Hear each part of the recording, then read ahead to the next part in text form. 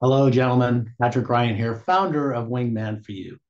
We help men confidently approach women to find the woman of their dreams.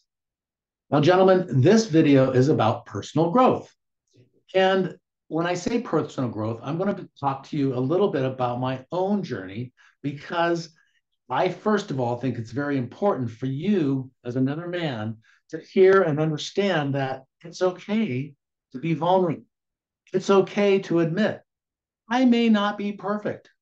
I may not have all the right tools I have today in order to find the woman of my dreams, in order to bring the right person to that relationship.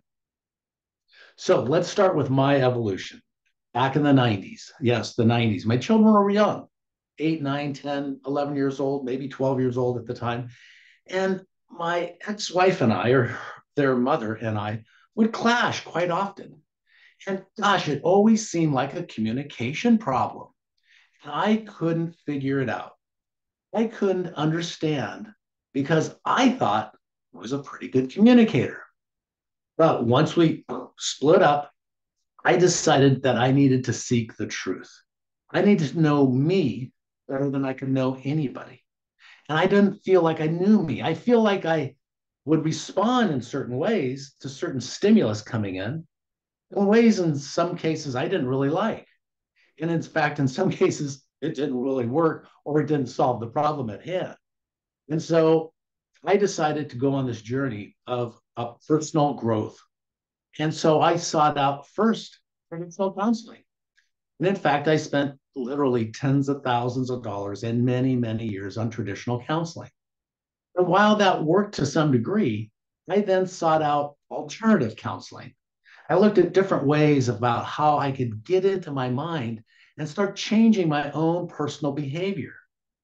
Now, guys, literally spending tens of thousands of dollars, I started learning about who I am and why I respond the way I did in certain situations.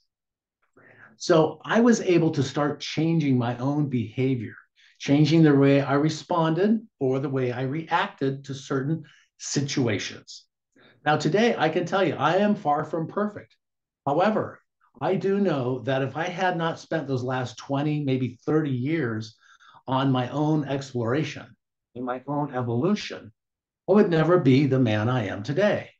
And quite frankly, I like me. Now, quite frankly, I'm not in love with me, where a lot of counselors will tell you you need to fall in love with yourself. Well, it's hard to do that. I do like me. I like the person that's inside. And I'm also, again, continuing down the road of self improvement because I want to become a better person to my kids, to my wife, to the community, and of course to you. I want to help you out as well if you need some help. So, if you're listening to this today, I want you to click on the subscribe button because I have some fantastic videos that are all free of charge. Information that's going to help you either improve yourself, improve your relationship, or help you seek the woman of your dreams.